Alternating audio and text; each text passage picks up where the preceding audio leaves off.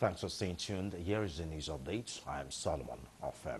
The Supreme Court Judge Justice Helen Ogumiju has lamented that every aspect of the society is deep neck in corruption. Ogumiju said this in Ondo City. The maiden edition of the Law Week of the Nigerian Bar Association, Ondo branch. According to her, Nigeria is facing serious security threat because of poor investigation of crimes, low rates of conviction, feeling of impunity by criminals, and weak criminal justice system. She added that the terrorism can be tackled through external support from countries like India. On his part, Lagos lawyer Femi Falana urged the judges to be courageous in the discharge of their duties.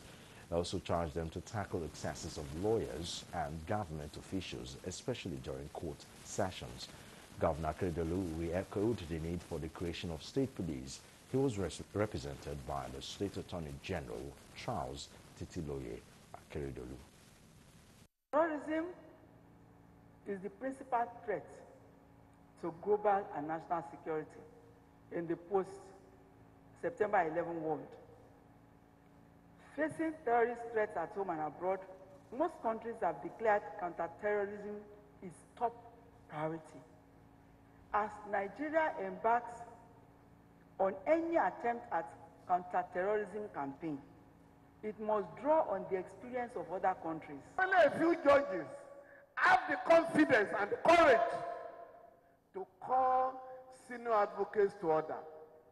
Our colleagues get to court and they give the impression that they control the courts and our judges.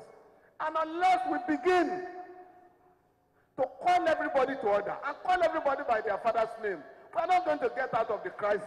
Ondo State government, therefore, use the occasion of this Law Week to call once again for creation of state police.